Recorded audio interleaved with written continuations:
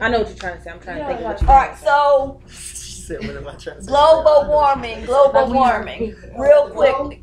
It's first I'm gonna give the definition, then we're gonna discuss it a little bit. After we discuss it, you guys are gonna leave for about 30 minutes, go do some research, learn more about it, come back, and then we're gonna discuss it when everybody kind of understands a little bit more of what it is. So, first let's start with the definition. What is global warming? I'm gonna give it. It's a change, and I'm gonna abbreviate, I'm not even gonna write up. Change in environment due to pollution. Now there's much longer, paragraph long, ridiculous definitions a lot of textbooks give. So I created this short one just for you guys because it means the same thing. So let's break that down just by looking at it. So there's a change in the environment. So basically, let's give a quick example. Well, y'all too young to know this example, most of y'all. But here in Cleveland, and okay, y'all can relate to California. Let's start with California instead of Cleveland. In California, everybody always moved there if they wanted to be where? Hot. Well, what happened in the last decade or the last 10 years? Snow. It snows in California now, right? Yep. Well, that's one of the things that happens because of what? Global warming. So it's a change in the environment due to what? Pollution. Pollution. So have you guys ever heard the term green? A lot of companies now say we're a green company. And it's like gas or something.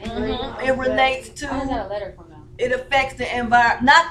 Not the actual green company that calls themselves green company, but there's companies that are referred to as green company. It means cleaner or environmentally friendly companies. Yeah. They actually get government money for that, some of them. So like if, say for example, it's a company that still uses the old light bulbs. The government will give them like $50,000 if they take the time to switch from regular bulbs to solar panels or something else, because those old light bulbs actually use a lot more energy, number one. And then number two, they emit certain rays out into the environment. So all of that, it slowly but surely affects things around us.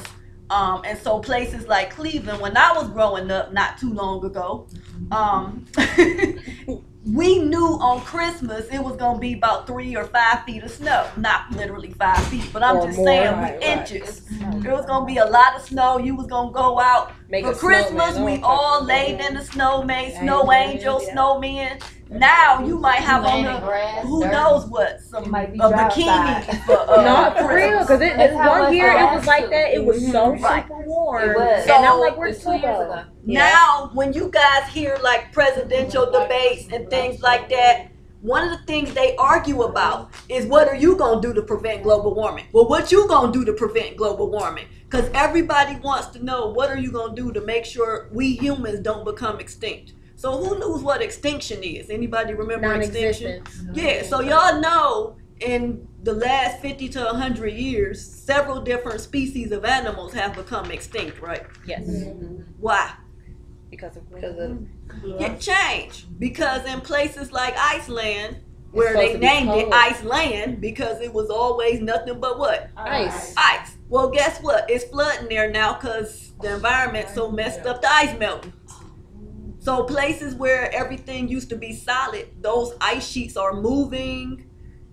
I'm going to stop here because I'm telling y'all too much. So anyway, your assignment, what time is it? 1:29. Okay, 1:30. So I will see you guys at 2 o'clock. Go do some research, look up global warming, changing environment, whatever. We're going to discuss it at 2 o'clock, and then I'm going to reiterate what the homework is, and then we out of here. Oh, for the 2-page essay? No, this is for science, not English.